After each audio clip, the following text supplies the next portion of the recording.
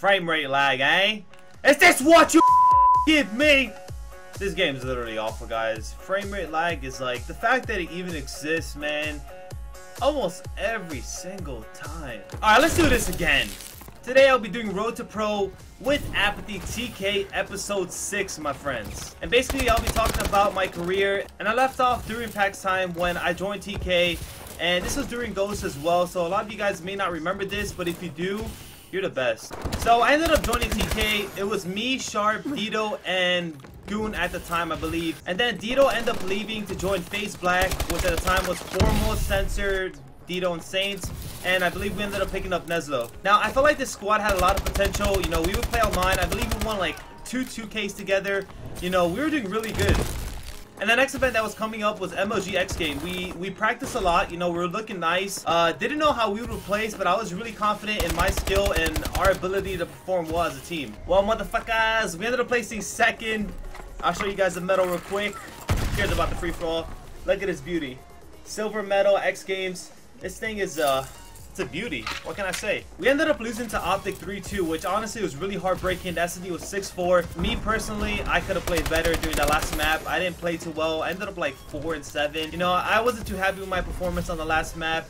Well, we somehow almost did it. Unfortunately, like I said, we didn't, and they just smacked us like that. So basically, there was another league online 4-champ bracket at MLG Anaheim, and we were looking pretty bad. We looked like we weren't gonna place well. It looked like we weren't gonna make it. We made it by like 1 or 2 wins. Like, we clutched the fuck up. Like, if someone were to ask me how hard we clutched up, I'll say like Sonic hard. I'm serious, guys. We clutched up so hard. It was insane. So we made champ bracket for MLG Anaheim, and I thought we were gonna do good, but unfortunately, you know, things just didn't go our way. So I don't want to put anybody on the spot, of course, but a lot of you guys remember Goonjar. Well, at this time, he just started dating Bergster. She was coming to her first event, and I felt like it wasn't the best thing, just because a lot of people wouldn't understand that girls can sometimes hold you back. And the reason I say that is because my man did not play too well. And it was more than just her obviously being there. I just felt since it was the first time seeing each other, you know, he put a lot of time, like spending time with her. You know, he wasn't sleeping much. You know, he came into the matches looking tired. And it's understandable, dude. My boy was getting laid or whatever it was, you know. And that event kind of affected us because he was basically tired the whole time. You know, he didn't have the same energy. And it's not like he played completely bad. He actually didn't even play too bad. But it wasn't cutting out for me. I wanted a team that every single player had the fire to win. Every single player wanted to win so bad they would do anything. I felt like Anaheim, I just didn't feel that with Goonjar. And you know, I got 2 really good offers, which I'll tell you right now. So I got offered a spot on FaZe Black, which was Censor, Formal, Saints, and Dito at the time, and also a spot on Envy. And of course, Envy was Nameless, Merc, JCap, and Study. So they both want me to pick me up, and that was honestly was a really hard decision. But I decided to go with people that I had recent success with, aka Censor, Dito, Saints, you know the people, the basic people. And as much as I wanted to go with Envy, just because they're such a big org, dude, you know, everyone knows Envy. It's like such a prestigious org. And even though FaZe at the time, of course, was still pretty big, they weren't as big as they were now. And you know, it was a hard decision, dude. Anybody can say the same. Like, obviously now, you know, if someone asks you what org would you rather be on, or what team, FaZe or Envy, people say FaZe, but during Ghost time, Envy was kind of running shit. So it was pretty funny, and I feel like I should give you guys this little detail just because I find it really funny. It shouldn't go unnoticed.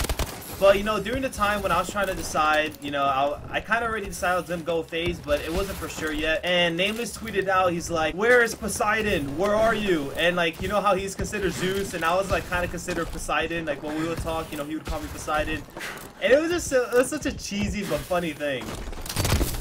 You know, the fact that he self-tweeted that was just hilarious. But I ended up going with FaZe, of course. Now, the funniest thing out of this whole situation is, you know, not putting anyone on spot again, but Formal wanted me to, once I joined, Formal wanted me to leave with him on Envy and basically, you know, leave FaZe. And the huge reason why I said no was because FaZe paid for my contract out. You know, I didn't want to be a huge scumbag, be like, oh, you already paid for my contract, you know, I'm on FaZe, but guess what? I'm joining Envy now. So I ended up turning down Formal's offer, join Envy, and as soon as I joined FaZe, he joined Envy. And I was really looking forward to playing with him. I'm not gonna lie here, guys. Well, that was that. You know, he decided to do his thing. That's fine. Me, Censor, Dito, and I believe Saints left. and joined the Nile or some crap like that. So at the time, I think we ended up picking up Parasite. You know, this is gonna be the new phase Black. I'm not entirely sure, but I think our first event together was Gfinity, and we ended up placing 3rd through 4th, which is astounding. You know, that's insanely good for a first-time team. You know, Parasite was kind of annoying at times, but he was a good player. After that, things pretty much went, I wouldn't say downhill from there, but things changed really quick. Around that time is when Karma had the whole situation, didn't want to play with EG anymore.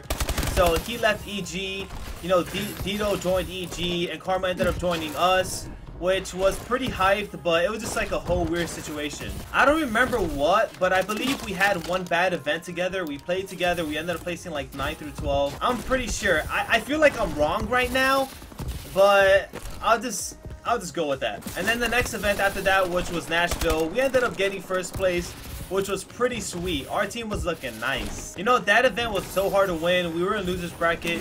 We had to win 2 best-of-5s against the Nile. They were the team to beat. They got 1st the other event, so they got 1st and 2nd. You know, this team was looking strong. And going to that game, I felt really confident. You know, I had a 1v3 in the finals. Now, I was feeling so nice. I was feeling good. I felt like really confident, really prepared. The fact that we won that was crazy. Like, that was my 2nd championship. And to win it that way, my God, it made my day. Either way, guys, I have pretty much about 1 episode left, and then that pretty much covers up my whole story, my road to pro. If you missed any other episodes, I have 1 through 5 already, which pretty much talks about, you know, how I started my career and at the start and going up to until now. But I'm just gonna end it at Ghost, and I'm almost done. There's like 1 or 2 events left, and then I just finished. I'll cut it right there. But hope you guys enjoyed the video. Don't forget to leave a like, comment, subscribe to my channel. This has been your boy Apathy, and I'm out.